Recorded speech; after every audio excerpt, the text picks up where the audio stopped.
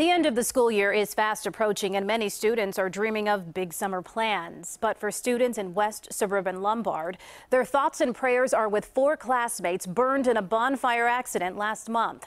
CBS 2's Mai Martinez talked with one of the victims about her road to recovery. It just happened so quickly, no one could stop it. Korryn Bachner will never forget the April 28th bonfire explosion that severely burned her and 3 of her friends.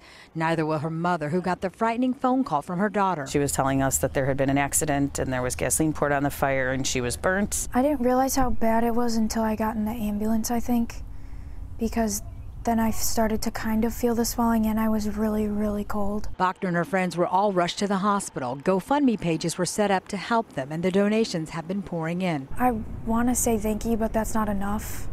I wish there was something else I could say to make it mean something besides just thank you. Friends have also done their best to support Korryn emotionally. Oh, hello. How are you? Good. From stopping by to giving her an autographed game ball and taking a team picture with her. Some friends even brought prom to her house because she couldn't attend. What did that mean for you that they brought prom to you because you couldn't go?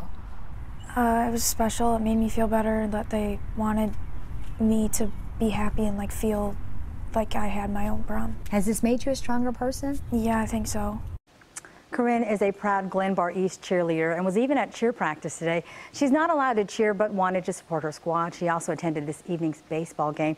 Erica, she and her family know how fortunate they are that she is able to do these things because 2 of her friends are still in the hospital. She's supported by so many that she knows, her family or friends, but even strangers are touched by her story. She is quite the inspiration. Her mother was sending us these pictures, texting us to us, and was off by 1 digit on my cell phone. So they went to a stranger who called her mom and said, I don't know who the girl in the picture is or what happened to her, but she is such an inspiration. And you can just see the way that she's persevered. It's really inspiring to a lot of people. Absolutely. Thank you, Mai. You're welcome.